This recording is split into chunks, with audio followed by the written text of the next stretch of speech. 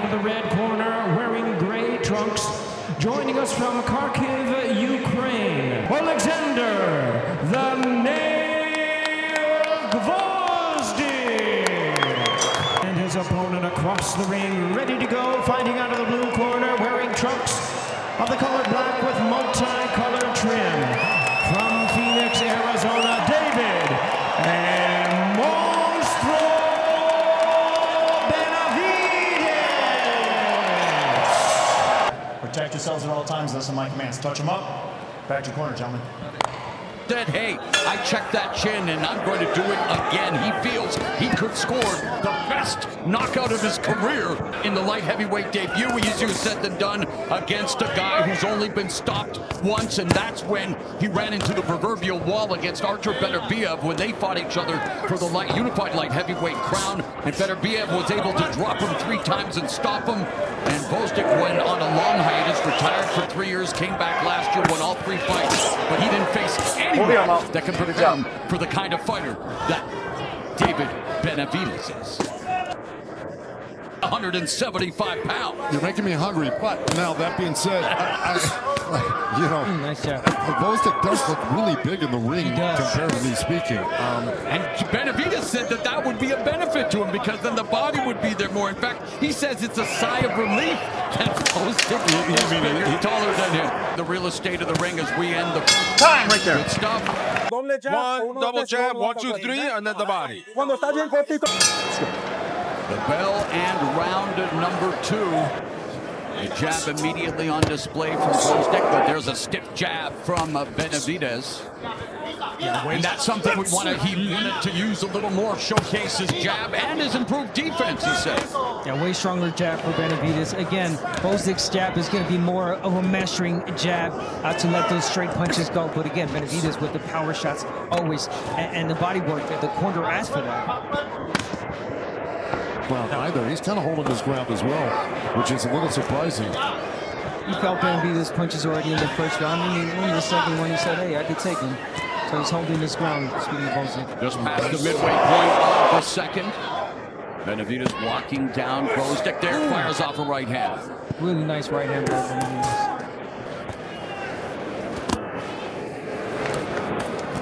Disputed title that will be determined in October. Dimitri For that bell, gentlemen. took it to Gvozdyk in time right there at the bell. At the bell. Right on, Jim. Thank you very much. Mano a mano is what we're seeing here between Gvozdyk and Benavidez. Gvozdyk trying to keep the jab going to try to stop the attack, the pressure of Benavidez. He stabs him in the body with a right hand. Yeah, and that's what you want to do if you're Gvozdyk. You want him in the outside there. Sharp jab, right hand by Gvozdyk. Even if nice it's not hard, Benavidez. set it up, for you to land that right hand. Exactly, straight punches. That's where you want to keep Benavidez. Punch combination by Gvozdyk. Right, peppering Benavidez and then turning, getting locked. Ukraine, the war-torn nation, hoping to inspire them. And boy, in terms of what they've been doing in the ring, definitely inspiring their country with the likes of Oleksandr Gvozdyk, Vasily Lomachenko, Denis Ferentchev, and Sergei Bohachuk, all big wins. And now Gvozdyk would like to record a shocking victory here. He is a big underdog against David Benavidez, but he's a guy who comes with all kinds of credentials, an Olympic medalist and a former lineal champion of this weight class, ending the lengthy reign of Adonis Stevenson to the high guard. His reign ended at the hand combination. Time right there, gentlemen. Good job, good job.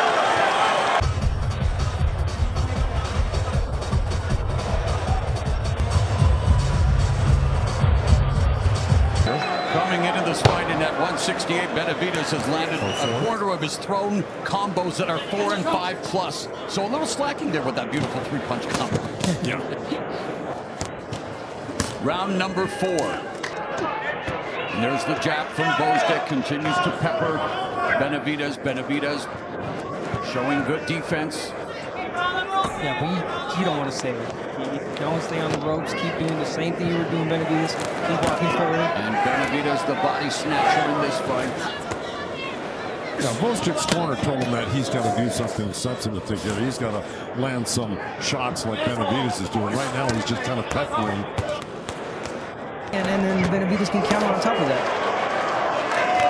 Double triple jab. There's a roll loading up the right hand by Benavidez. And he tried to do that. Nice jab by Gvozdyk, but now he's getting tagged by the combination of Benavidez. Benavidez going to the body. Benavidez so accurate, so precise. Lands a jolting left uppercut to the inside.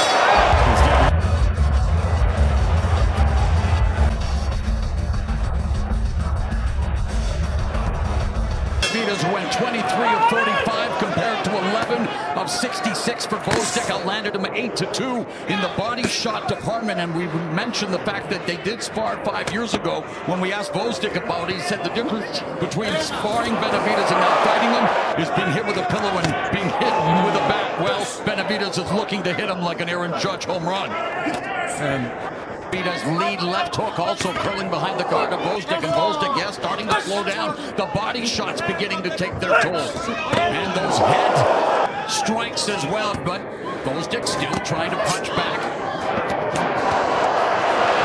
Blitzing combinations of Benavidez. Beautiful left hand. See those that help. Follow it up with the right hand. Finish it. And yet Gvozdyk continues to fight back out here in the fifth. And there's the handstand right there.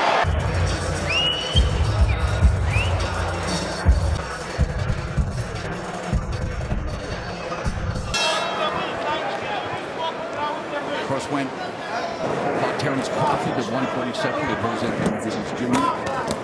And now as we begin round at number 6, Benavidez back left setting. She's going to set a counter trap for Gvozdyk, who looks to flash the jab, goes to the body, then upstairs, splitting the high guard with the right hand. There's a body shot from Benavidez again. Inside, don't walk straight back. A thudding three-piece combo. A three-piece, he was just missing the sword. That was a beautiful uppercut right Shut there. up, Corey Master. And he did one way to get the uppercut. He's tagging Gvozdyk. First half of this 12-rounder.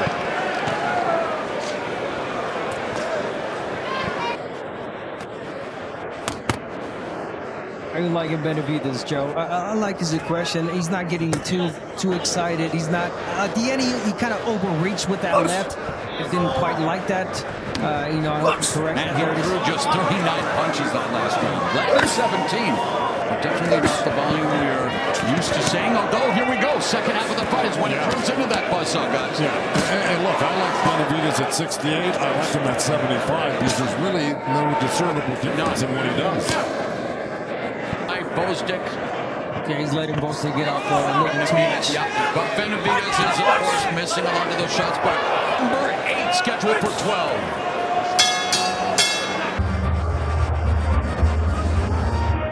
Oleksandr Gvozdyk, who is 20-1 with 16 knockouts alone to beat the stoppage against Artur Beterbiev. This is round number 8. Jab from Gvozdyk doesn't follow up with his best weapon, the right hand.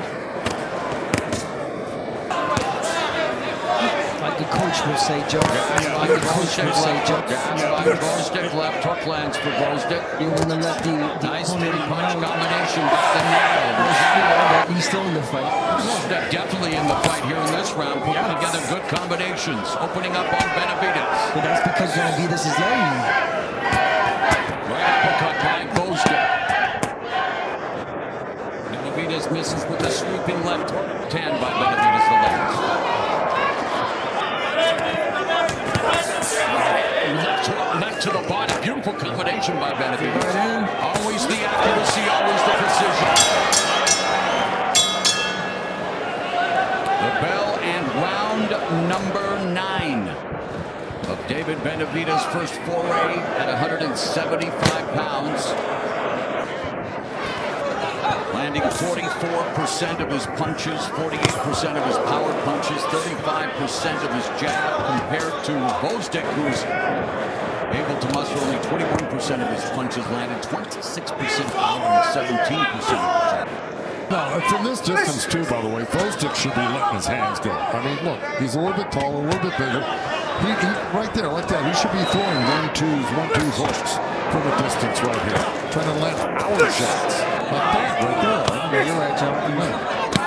He had 250 amateur fights, Olympic bronze medal at the 2012 Games for Gvozdyk. From Benavidez at 15 July. Hands low, baiting Gvozdyk. Round 10 of this light heavyweight affair between David Benavidez, making his debut at 175, against veteran, lifelong, career-long light heavyweight Oleksandr Gvozdyk.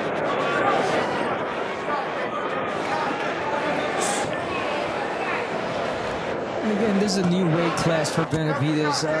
See a little bit of fatigue as well. Well, I mean, he was the youngest 168-pound champion in history at the age of 20 when he beat Ronald Gabriel, overcoming the only knockdown of his career and winning that fight, and then really taking it to Gabriel in the rematch. And so David Benavidez, Gvozdyk called him a whip, only at 168, of course, facing guys that were coming up and others. I mean,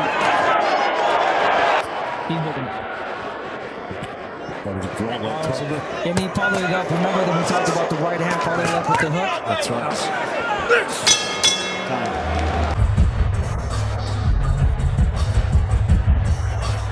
I think Gvozdyk probably did more that last round. Round 11 has arrived here at the MGM Grand Garden Arena, as David Benavidez was outlanded Gvozdyk 190 to 124 punches total, 73-27 edge in terms of body punches landed, but we have not seen the high volume that we used to see when he was at 160. Combination from Gvozdyk, right hand countered by Benavidez again.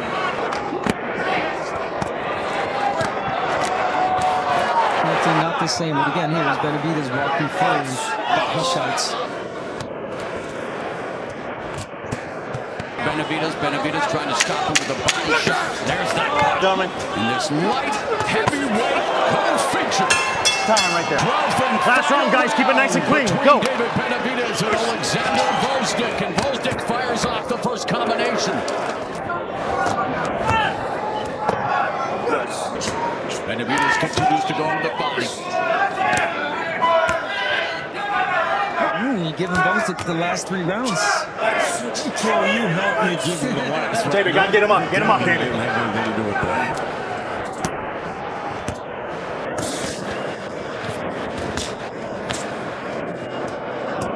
To be the best that he can be, an emerging superstar. And here at light heavyweight in his debut, with 40 seconds left, he is outlanding Gvozdyk.